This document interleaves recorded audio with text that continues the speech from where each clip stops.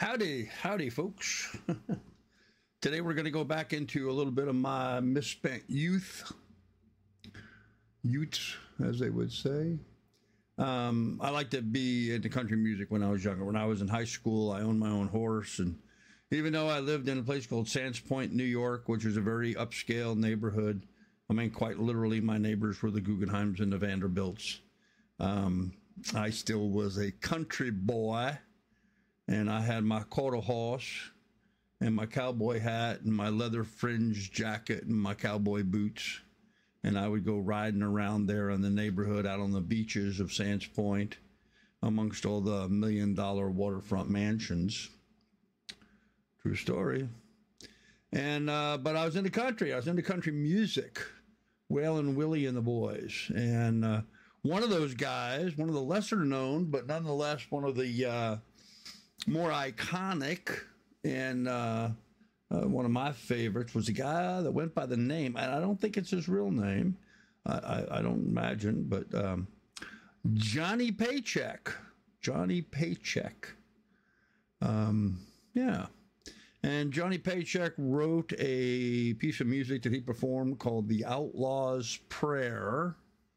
So if you're into country music and cowboys and horses, give us a thumbs up, like, subscribe, ring the bell. Well, let's go ahead and listen to Johnny Paycheck singing The Outlaw's Prayer.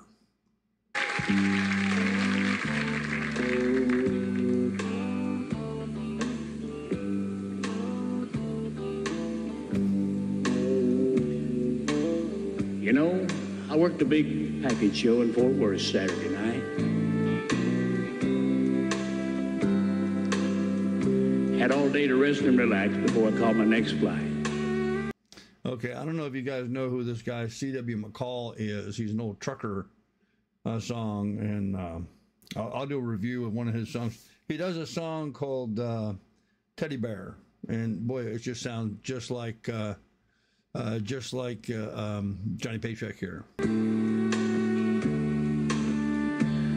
So I decided to walk downtown, get myself a little fresh air. Before long, I found myself in front of a big church on the corner of the square.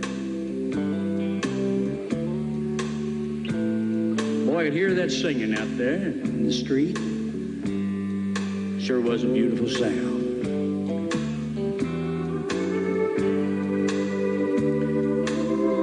So I just walked up the steps and opened the door and started to go in and sit down.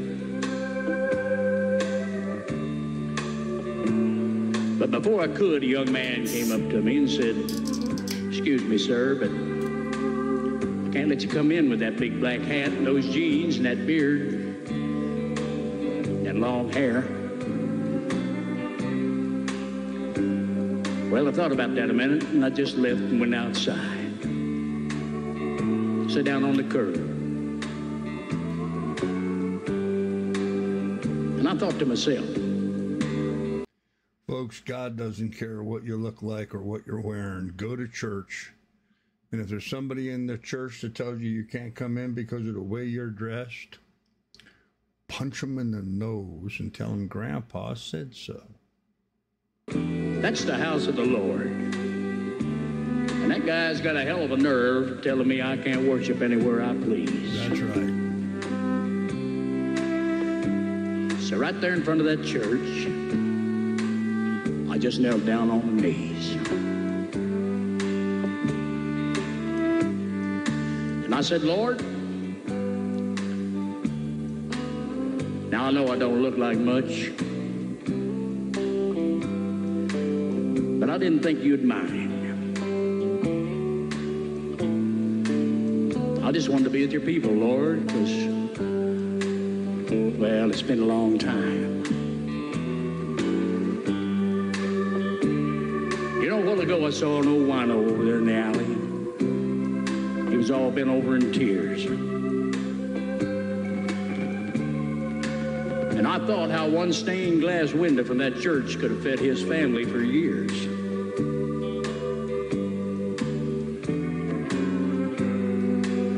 Then there's all those fine cars parked out front, Lord. more than I can count. Made me think how people used to walk for days to hear your sermon on the mount.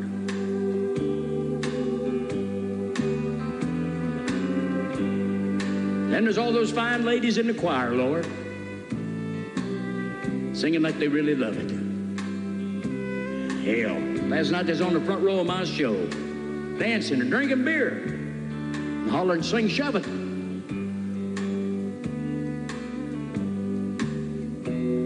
You know, even John the Baptist, I don't think would be welcome in this place. With his coat made of camel hair and sandals on his feet and a long beard on his face.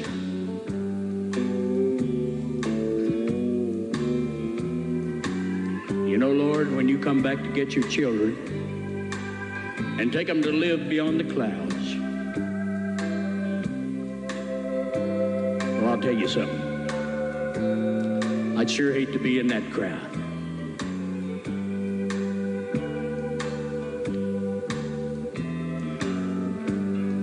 Lord, I ain't perfect. Some people even say I'm no count. But I always believed a man's judged by what's in his heart and not what's in his bank account. Yes, sir.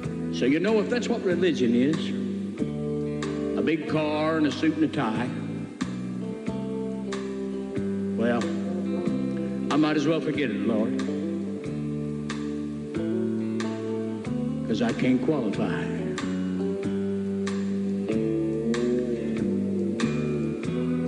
By the way, Lord, just before they threw me out of that church over there, didn't I see a picture of you with sandals and a beard? Yes, Jesus, I believe you had long hair too. Well, this is Paycheck signing off.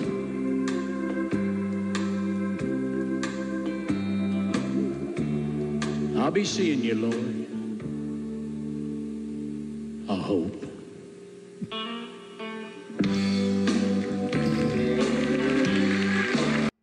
Isn't that great? Isn't that great? Old Johnny Paycheck, yeah, the Outlaw's Prayer. And he's so right. I mean, he's just spot on. I used to be very active in my church, and I moved away from congregational worship because I saw too many, Sunday morning pious people that were sinning on Friday and Saturday night. And just,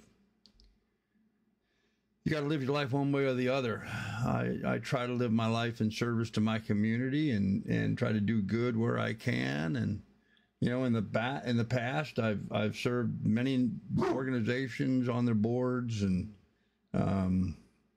worked as a volunteer for the court system, a volunteer firefighter, 4-H leader, all kinds of stuff that I've done in my life, trying to be of service to my community. I wish others would pick up the gauntlet there and do the same. Find something you can do in your community and try to help out those less fortunate than you. And if you're a member of a church and you see someone like Johnny Paycheck come to the door, welcome him in. Welcome him in. So, all right, kids, I'll have more for you in the next video.